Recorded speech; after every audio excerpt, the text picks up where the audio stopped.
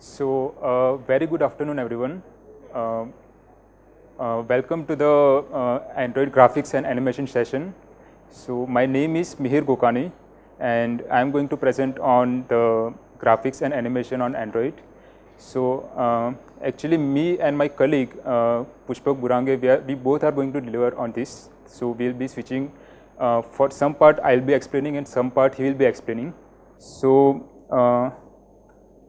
The first thing that I want to, first of all, I'll give you a brief outline of what we'll be delivering. First of all, I'll start with a drawing with canvas. So I'll explain a canvas in brief. The second thing will be explained by Pushpak Burange, which is a view animation. Then I'll be explaining property animation, which is a kind of a main thing of this session. So it will span, before break I'll start, and we'll take a little break, and after that I'll continue on this. And then again Pushpak will explain about OpenGL ES on Android. He will give a brief intro about this. So let's start with this, the graphics and animation in Android. So before starting, I want to give a little tip that we'll be showing you demos on Aakash. So I'll be switching to the Aakash view frequently. So because since this is a graphic session, so we'll get a visual interpretation of what we want to do on the Aakash. So we'll be switching to the Aakash frequently. So let's start with the canvas on Android. So first, a little motivation that why we need canvas for Android. First of all, canvas allows us to draw 2D drawing on canvas. So for example, some drawings we want to draw on, for example, we want to draw some flow charts, or we want to make a game which is a simple 2D game, for example a 2D chess, or any 2D games, for example. So we can use canvas because it is easy to use, easy to learn. The second thing is custom UI. So for example, the default Android controls or views are not suitable to you. So you can go for custom UI. For example, the Facebook app is developed in this way. So they have developed their own custom UI on Android. In such a way, you can develop your own custom UI. The third is simple games, as I said. For example, you can make some chess games or any simple 2D games. And lastly, we can do any 2D graphics and animation. So on canvas, we use canvas because it is very simple to learn. So in this session, I hope I'll give you some motivation about how we can use the canvas to develop your apps. So let's start. So first I'll explain in brief. There are 3 steps to use canvas. The first step is get a reference of a canvas. So in Java, we usually create a new object. So in canvas also we can create a new object of canvas, but in that way we can draw, for example, on a bitmap an image, and we can create that image and we can show it in the Android. An easier method is to extend existing view, for example, and we can override its on draw method. So for example, we can draw a custom shapes on that view. And the third method is to extend a surface view or OpenGL surface view, which is a more advanced topic and which will not be covered in this session. Pushpak will give you some brief idea about the OpenGL, but the OpenGL view will not be covered in this session. So first step is referencing a canvas. So I will only talk about extending a view, which was the second point of my of one of the 3 points. So that in this code you can see the small snippet shows that we can override the on draw. So we extend the view and we override its on draw method. So in on draw method we get canvas as a parameter, and then we can use this canvas to draw anything we want on this canvas. We can extend the view and we can then override the onDraw method, which was the method of the view, and then inside this we get a reference of canvas. So we can use canvas and draw anything we want. Now the second step is to actually draw. So how we can draw on the canvas? So we have two options. The first is use the draw something method of a canvas.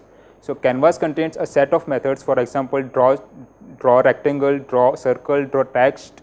So in that way we can draw anything we want. So for example, here the code shows, here this is what we write inside the onDraw method. So here we have written draw circle, and we have given some center of the circle, given the radius and given the paint. I will explain paint later after a few slides. That is what we can use to control how our circle looks, actually control its attributes. Second thing that I have written is draw rectangle. We can set its bounds, that is left, right, top and bottom of the rectangle. The third thing is I have written draw text. So I have written that what text actually we want to draw, that is a string or a resource ID of the string, and at which position we want to draw. And again, in all the methods we can pass the reference to paint, which I will explain later. Our second option to draw is to use a drawable. So for example, drawable is, for example, if you want to draw some shapes, so there is a class which is called a shape drawable. So for example, there is a rectangle drawable, there is a oval drawable, etc. So we can use its draw method and pass our canvas in it. So it will draw itself on that canvas. So actually, which option to use is your choice. If you want simply to draw something, you can use the first option in which we have written draw something method, draw rectangle or something of canvas. And in this, if you want to use the draw method of a drawable, it is a bit more advantageous because we can customize the view or customize the attributes of the shape later. I will show a brief demo of it. So I think the demo, I will show the demo now. So I will show you with the first demo, which was the demo of using a canvas, which is done by using a draw circle, draw oval and draw rectangle methods. So here I have shown you two objects which are drawn on a canvas, and the second demo is about drawable.draw. So this is the drawable.draw. We have drawn a circle which is our shape drawable on canvas. So here I have not set the paint, which was the last attribute, last parameter of our method. So I have not set the paint, but so it is looking black. But in the earlier example, I have set the paint so that it was looking blue. So that is the use of paint that I will explain later. The third step is to redraw. So far we have seen the two things, that how to draw using canvas. But now that is not enough, because in some cases, for example, if you are developing a game, in that you want to do some interaction with the canvas. For example, when you touch, it should change some attributes, it should move the object somewhere. So we want the canvas to get updated when we touch on that canvas. So we change some attributes of the canvas of some shapes, and then we redraw it. We can't directly redraw, or we can't directly call the onDraw method, but what we do is we invalidate the canvas so that it says the Android that some attributes I have changed. So you can now redraw the canvas. So for example, here there is invalidation example. So I have used, I have written this code inside an onTouch method. So you can see the code later in the examples, but the main focus of this thing is that we set the bounds of the our drawable according to the where the user has touched, and we can add the drawable into the an array list and then invalidate the canvas. So in our onDraw method, we have just written that draw everything which is in drawables, the array list. So when we touch on this canvas, for example, I have touched here. So if I don't write the invalidate in the last line, then the canvas will not get updated and the results will not be shown. So it is a critical thing that we must invalidate it, but remember that more you invalidate, the more calls will be made to onDraw method, and if you keep invalidating, then it is a bad practice, because the more onDraw calls will be used and more power will be used of your device. So you must think that when exactly you want to invalidate, where exactly you want to redraw your canvas. So for example, I have just redrawn when I touch the canvas, so it gets updated whenever I touch, and the circle is drawn on that at that point, for example. So yes, so now I want to clarify the point that I have made, that where exactly to draw. So this is the example how not to draw. So remember that it is only a request to Android system that now my attributes are changed and I want to redraw it, but it is not always guaranteed that Android system will redraw on the spot. So it might reject the request because there are too many other requests that it has to handle. So it is not actually guaranteed. So if you think that you can animate some shape inside a onDraw method by just looping through a variable and drawing at that variable and then invalidating it, so it won't work, because the onDraw method completes only after this entire loop has been completed, and once the Android system can only draw after the line of control gets out of the onDraw method. So this invalidate has no effect other than just putting your request in the invalidation queue. So a better approach is to use this post invalidate method. This post invalidate method is used if there is some other thread from which you are making a request to invalidate it. So in this example, you must create your another thread, because as soon as you create another thread, your line of control gets out of the onDraw method. For example, this is the same example, but inside a new thread. So this entire code is actually inside the onDraw method. So now as soon as this thread is created and we start the thread, the line of control goes out of the onDraw method, and this we can't write invalidate here because it is the another thread. So we must write post invalidate, which makes a request to the UI thread about the redraw and refreshing the thread. There is a small demo of it. This is a small demo of it. So we can write the. Now I'll explain you about the paint. That was the last argument of our discussion earlier of how to draw things. So we can set a number of attributes of paint. For example, we can change the color, we can change the style, we can change the outline of the outline, that is a stroke of our shapes. We can change style of our text, even the style of our text. For example, here I have shown we can set the color and we can pass an integer which is a color value. So you can get that integer from the color class, and there are a set of methods that from argb value you can get that integer value of color, or you can get enum values. For example, color.black will give you a black color, color.blue will give you a blue color. You can even set some flags. For example, you want to turn on dithering or you want to turn on the anti-alias, then you can use these flags on the paint object to turn this on or turn this off. You can set the text size, for example, and pass it float value. For example, you want 32 pixels, so you can pass the 32 px, 32 float value, so 32.0.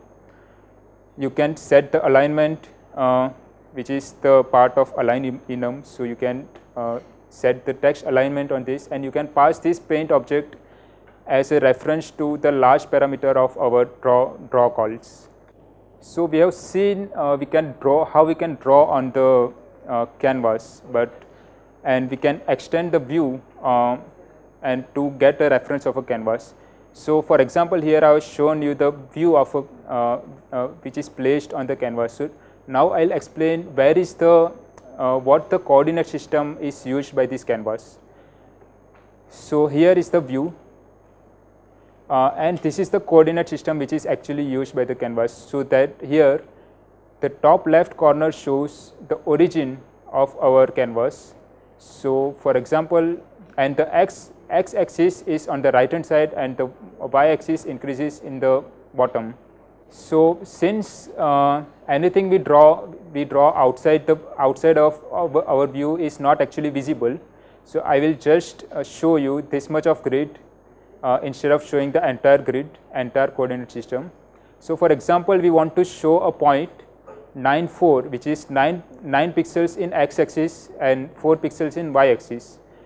So which is actually drawn at this point, which is highlighted in red.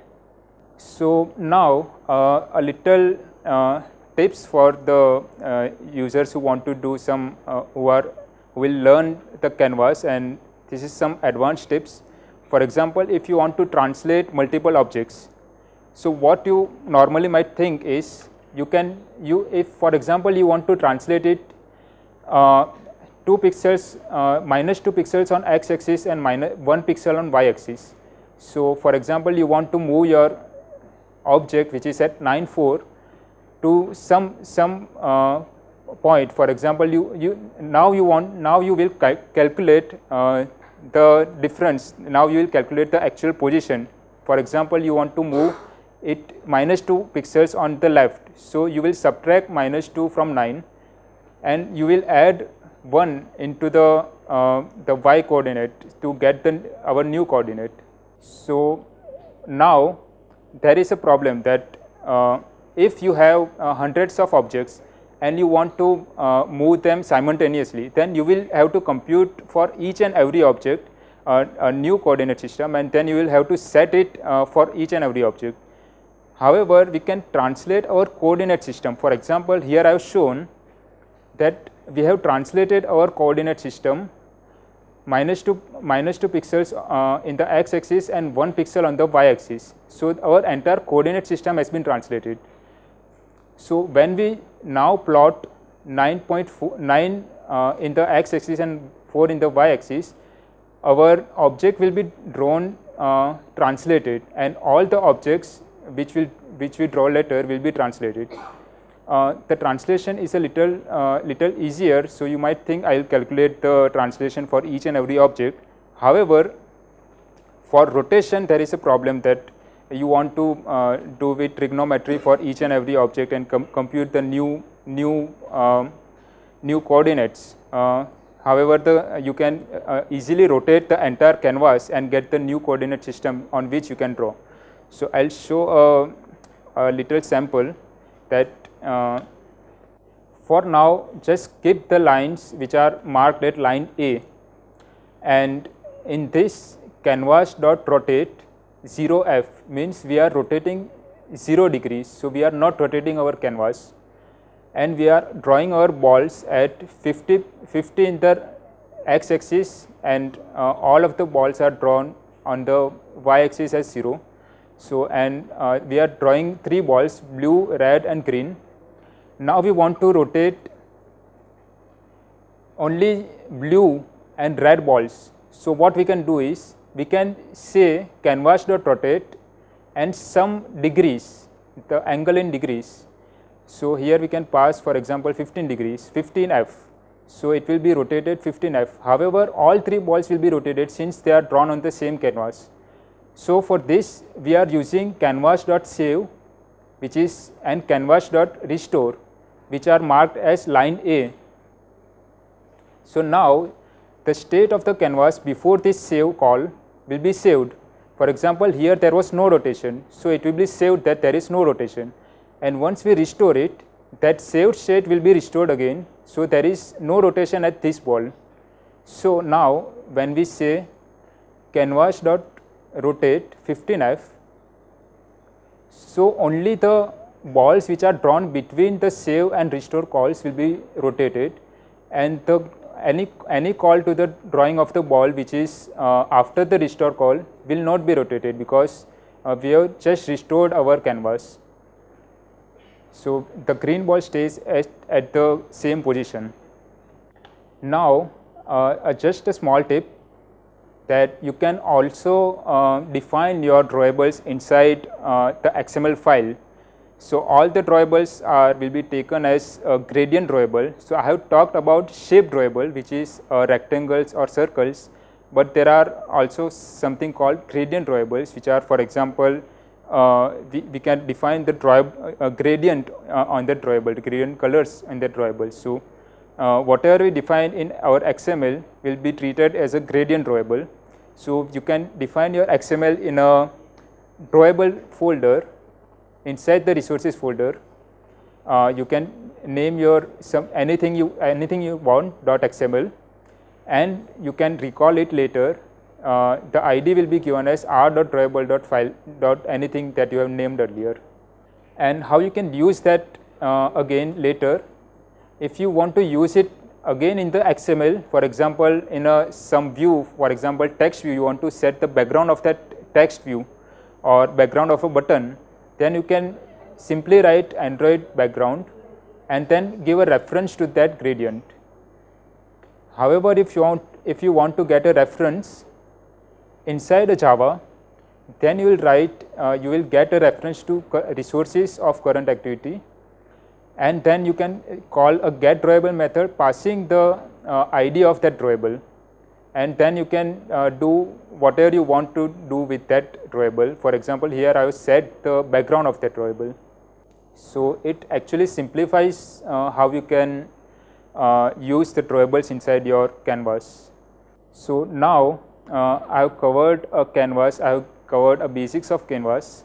Now the animation part will be explained from now on. So Pushpak will explain you about the view animation, and then we'll continue with the property animation and OpenGL.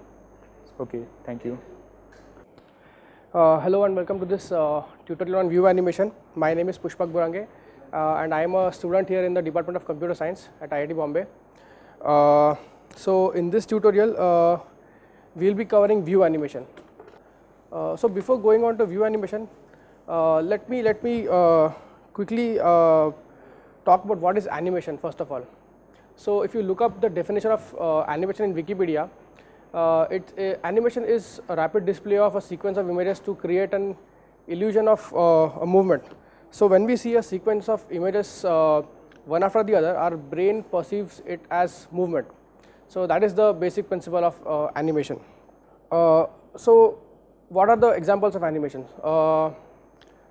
Games, cartoons. I am sure all of you have played Angry Birds and watched various cartoons while growing up. We all have. So they are the examples of animation.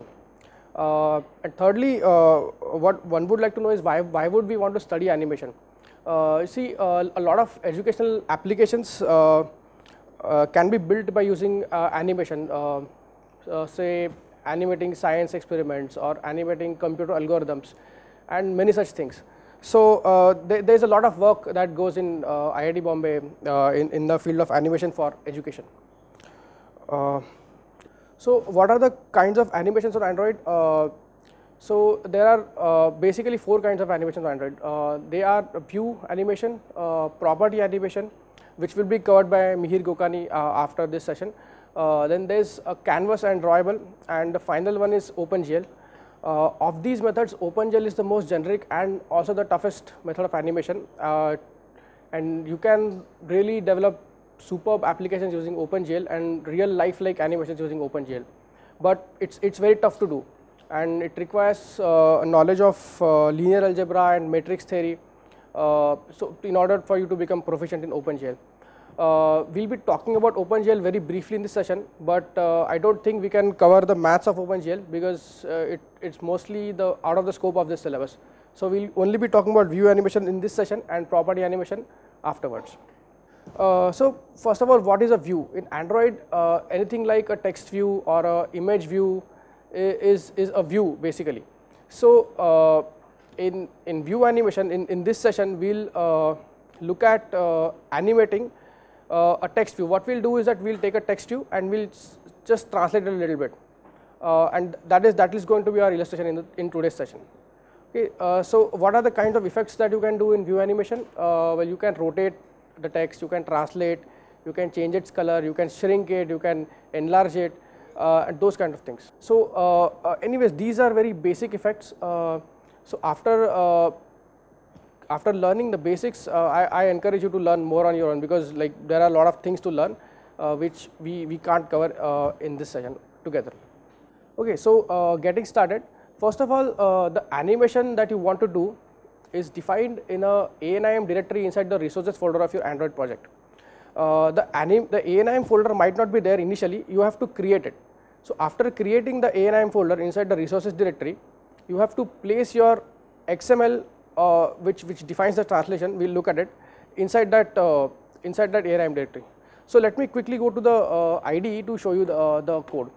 We are seeing the XML here.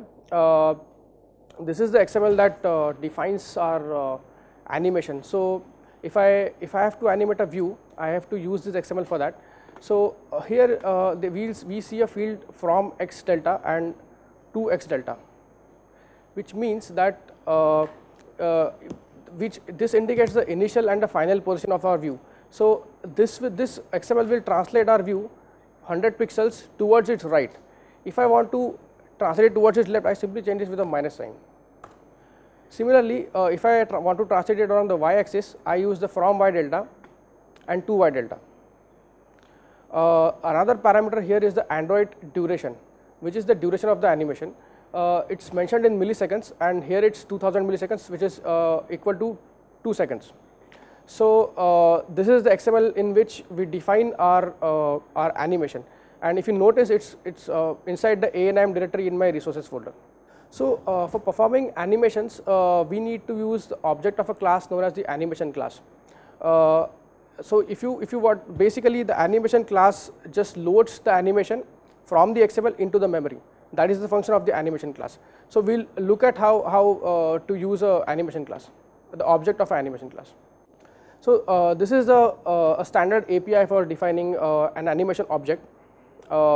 You have to pass the context and the XML as an argument to the animation object, and this will load the animation into the memory from the XML for you, and then later you can use this animation object to create animations. So once again, we'll go to the IDE and have a look at the code. So this is the code.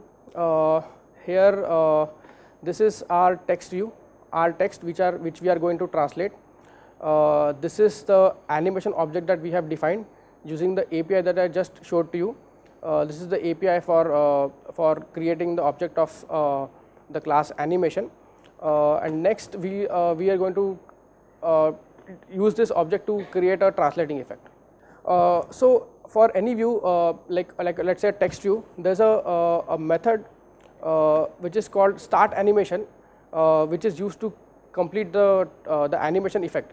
So in this method, we are going to pass the object of the class animation that we just created, and so as you can see, our translate text is our text view, and we've called start animation on that translate text to complete our animation effect. So we'll go to the IDE. Yeah. So here we have called the start animation method on our text view, and that happens every time we click on the screen. So that gives us the animation effect.